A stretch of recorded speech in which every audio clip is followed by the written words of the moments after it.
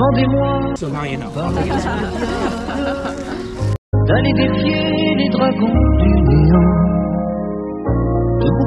Guys, overview of Toulouse. Like I say, I try to string all the things together.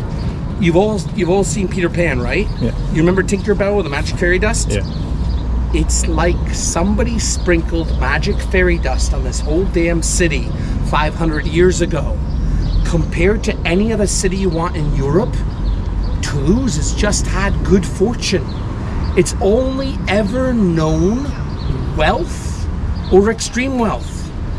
The 4 times in the last 500 years when it sucked to live in Toulouse for a decade, I can put them on one hand, 4 times.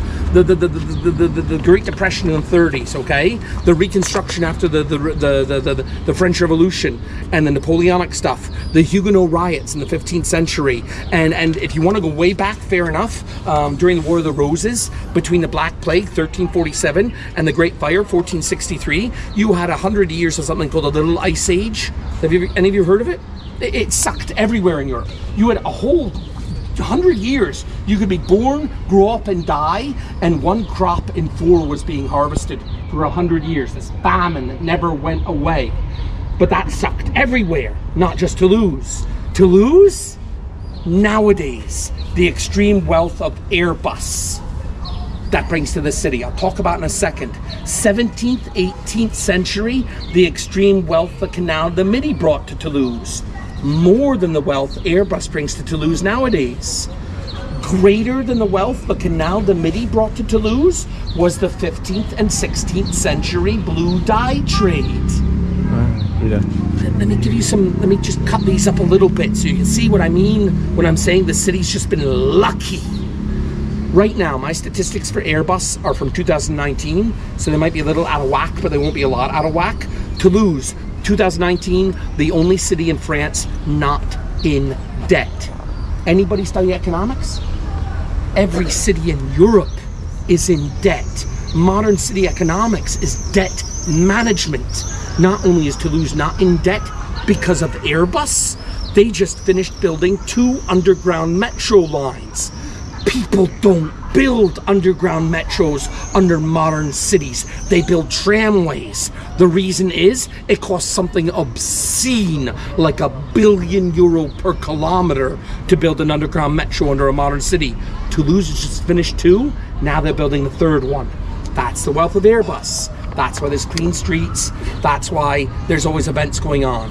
Greater than the wealth of Airbus was the 17th, 18th century Canal de Midi. Any of you know what that is? It's just a canal.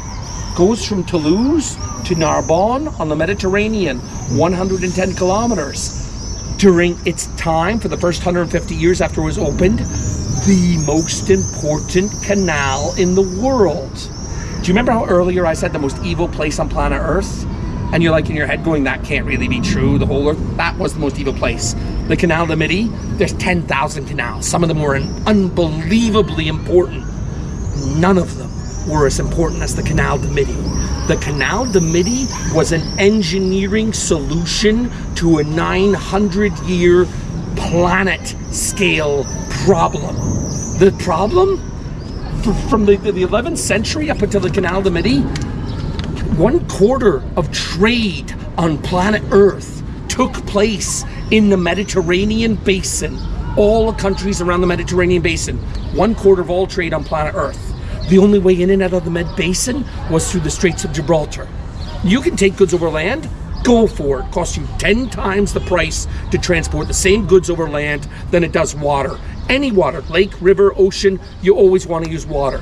2 problems with the Straits of Gibraltar. Lesser problem, kept swapping hands between the British and the Spanish for 500 years. Whoever owned the rock, if they caught you using their strait, they imposed a toll.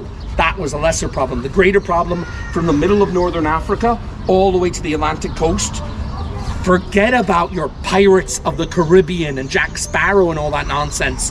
The Pirates of the Barbary Coast, professional, state-run piracy from the 11th century until the Napoleonic Wars in the 19th century. It didn't matter that the Mediterranean basin was the most militarily patrolled waterway in the world by the British for 500 years. At the very least, they were losing one cargo ship out of 40 because you can't stop pirates. Doesn't matter which way you go through the straits, you got to pass right in front of these pirate countries. They see a ship, they come out, they take it, they're gone before anybody can stop them. For centuries, 900 years, this is a problem. A lot of people looking for a solution. A lot of people looking at a map of Europe. A lot of people looking at the Garonne. Completely navigable from here to Bordeaux. If you could build a canal from here to Narbonne, you can backdoor the entire Mediterranean basin. Forget about the rock. Forget about the pirates. You can avoid it all. It was an engineering problem nobody had a solution to until the 17th century lesser noble salt tax collector, amateur engineer by the name of Pierre-Paul Riquet cracked it. How to keep the canal. Toulouse is low, Narbonne is low, the middle of the canal by Carcassonne is high. How do you keep the high parts of the canal filled with water? He built a big wooden model, like a toy. He could show how to use it. And he petitioned for an audience with Louis XIV, the Sun King, at Versailles. I don't know, I can't prove any of this, but I think he knew exactly what he was doing. Louis XIV, if you read about him, he's a very childlike figure. He loved his toys and he loved his waterworks. Have you seen Versailles? The fountains? That was all him. I think Riquet knew this when he showed up with essentially a big toy. Look at how the canal would be filled and stuff like this. Because when he left that meeting with Louis XIV, he had all the money he needed to build the canal. If you were one of the 200 merchant noble families living in Toulouse, watching this canal be built, and you were one of the ones that decided to mortgage your house to buy canal barges and river barges on the chance that it would work out well, when the canal opened, that decision would have been the same as buying into Bitcoin in year one. Every one of those families that did that got sick rich. The entire city changed overnight. Not one cargo taken by the Canal de Midi was ever lost to pirates. It was guaranteed delivery in and out of the Med Basin. This was always the port. It was a land port before the Canal de Midi opened. When it was a land port, 13 stevedores, the big muscly guys who load and unload ships, within 1 year of the Canal de Midi opening, a 300-member stevedores guild with more political power in Toulouse than the Capitoles. The only problem with the canal is it's a canal. You can throw all the ships you want through the Straits of Gibraltar. The canal was running at capacity from day one. The price to use it went up and up and up and up until within a year of its opening, only one cargo could afford to use it. Luxury goods. This little bullshit port became the center of the world in Europe for luxury goods until the opening of the Suez Canal or the age of trains. I can't remember which came first. That knocked all the canals on the head. And the wealth the Canal de Midi brought to Toulouse for 150 years then was less than the wealth of the 15th, 16th century blue dye trade. I'm not going to go into it. I think I made my point. My point was, this is a good place to live if you want to get lucky. So I would always used to take you down here. You'd always, oh God, the toilets. If anybody needs the toilet, there's a public toilet in the wall over there. It's like a cocktail shaker from hell. I do not recommend it. If you want a nice clean toilet, then you got to go down there and buy a lollipop, and they'll let you use their toilet. Really, if you don't have cash, I'll lend you the cash. If you go in that place, you won't come out the same person who went in. So I used to, with you guys, I'd take you all down there. Beside some lady eating an ice cream that I just bought from there, and I would say, oh, I'd feign surprise, and I'd go, oh, did I tell you about the cafe? And without fault, they go, well, Pierre-Paul Riquet, luxury goods, the Canal de Midi, yada, yada, yada. I go, yeah, but not the cafe. Oh, what was the cafe? Cafe was the river morgue for 350 years. All the dead and bloated bodies they pulled out of the water were kept there. It goes twice as much in as it sticks out. They used to keep the bodies on 6 tin pallets at the back, 3 vertically stacked on the left, 3 vertically stacked on the right. They drip river water on them to keep them cool, which make them swell. It was at the back of the morgue, the coldest place. Do you want to know where they keep the ice cream freezers now? So I love telling that story, and invariably you get everybody would turn around going, no, you're lying, that can't be true, and all of this stuff. But the thing is, the person I was driving slowly crazy is the guy who works there.